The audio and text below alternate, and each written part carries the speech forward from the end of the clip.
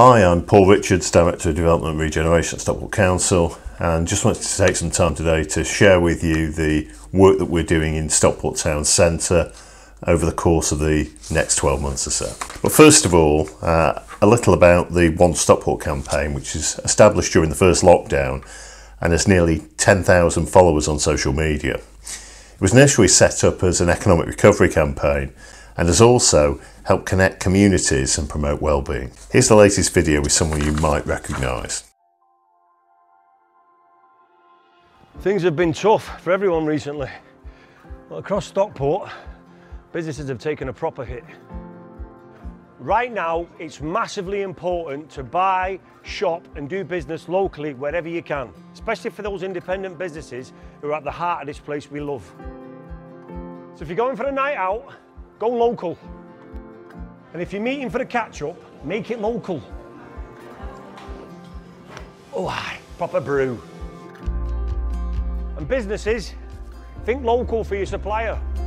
And don't forget to shout out local with positive comments on social media. So do your bit to get our borough's businesses bouncing. So come on, Stockport. It's time to get Stockport shopping. The Heaton's happening. It's time to get Edgerly energised. Let's keep Hazel Grove growing. Let's get Davenport dining. Offerton on again. Let's get Woodley winning. It's time to get Romilly rising. Let's get Marple moving. Heel Green grooving. Cheadle chomping. Gatley going. Cheadle Heath flying high.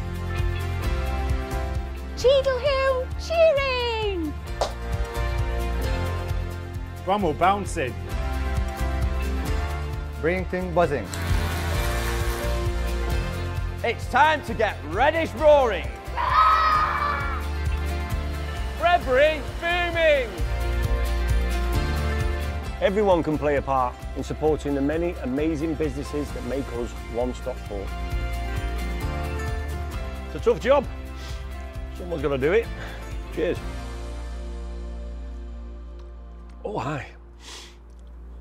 Might take me a I'm always excited to talk about what's going on in Stockport, mainly because there's lots to talk about. I think my job is the best in the borough, to get to work with amazing people and partners every day, delivering amazing things. And together, we're making changes to improve the lives of our residents and fortunes of our businesses.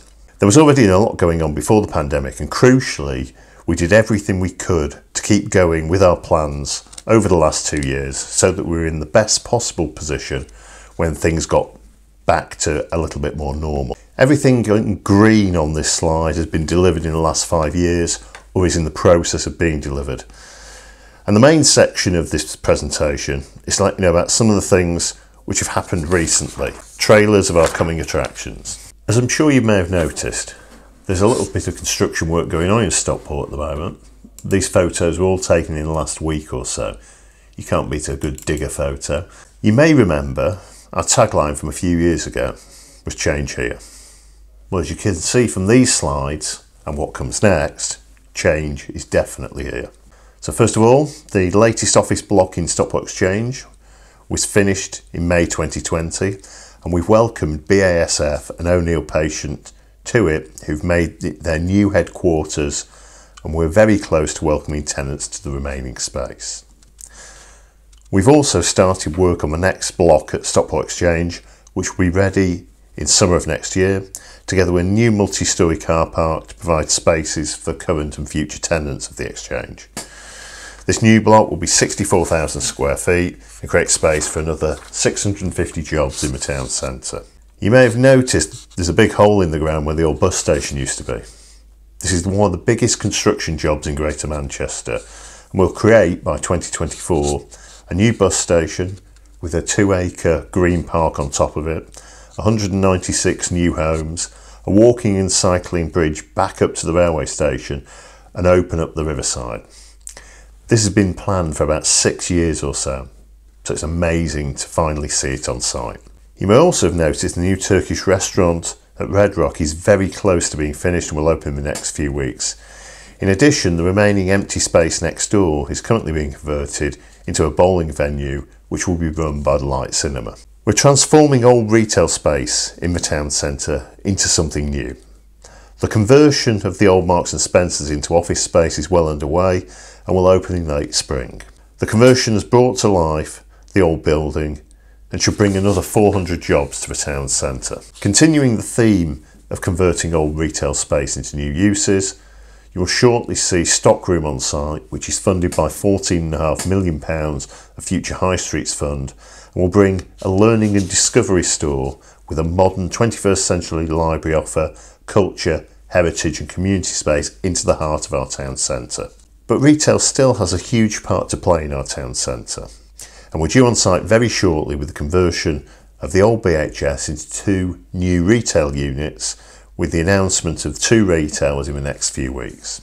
We're looking to create some new co-working space on the upper floors of Mersey to enable start-up businesses and SMEs to come and experience the town centre and get some great quality space. At the end of last year, we created a pop-up shop unit in the covered section of Mersey to allow new retailers to come and have a taste of retailing in the centre of Stockport for up to 6 weeks. This has proved incredibly successful and is booked up well into summer of this year. Mersey is the retail heart of the town centre, and hopefully we can get back to a more normal programme of activity in 2022, whether it's the Food and Drink Festival or Comic-Con. Merseywood is a great example of this. Made with the trees that used to be in Mersey Square, it's providing seating and activities right in the heart of Mersey and workshops at the weekend. We're also continuing to invest in new public realm in Mersey over the next 12 months. And you will see that work has already started.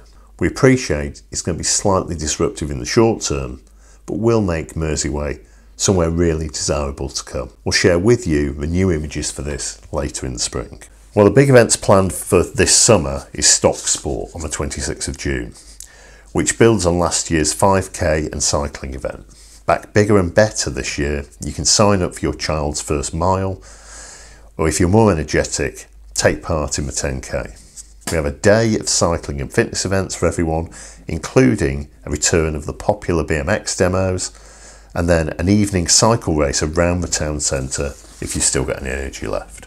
There's so much going on in the Underbanks, with seemingly a new business opening there every week. The area really has taken off, and there are a dozen or so schemes in the pipeline which will come forward over the next 12 months or so. In my job, I shouldn't really have favourite schemes because we have so many, but this is probably it. What used to be a slightly seedy pub has been restored to its former glory, including a fantastic refurbishment of the Clock and Bells, and will open as a French bistro in a couple of weeks' time. Last week, we were really pleased to have been successful in getting £2.63 million from government for the creation of a creative campus in the town centre to help creative businesses thrive. We're working with Manchester Metropolitan University to deliver this, along with Mad Labs, who will deliver a programme of events as well as the conversion of space to enable creative workspace. A bid has gone in from the Foundation Trust to create a new hospital facility right in the heart of our town centre on the former Debenham site and Heaton Lane car park. If successful, this will create hundreds of new jobs right at the heart of a town. Next, the interchange, Capital and Centric are just about to start work on Weir Mill, which will create another 253 new homes. 100 of these will be in the converted 19th century mill, and another 150 in 2 new build blocks next to it. This will also create some space on the ground floor for bars and restaurants, and a big public space right next to the river. Whilst the scheme at Hope's Car is small in comparison to some of the other things that are going on in the town centre, this will create 14 new shared ownership homes on a site that has been empty for some time. This scheme has probably been 5 years in the making. You'll also see work going on from the A6 on the Stockport College campus site, and this will conclude later in the year with the final phases of the work currently on site. On the Old College site, Investar will be creating 442 new homes, which is again due to start on site before the summer, and will add another crane to the Stockport skyline.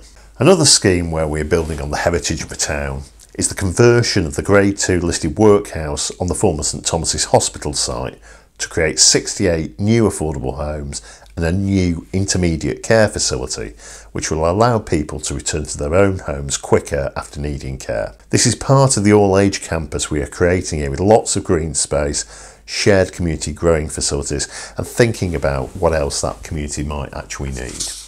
Thanks for your time today, and hopefully more to come over the course of this year.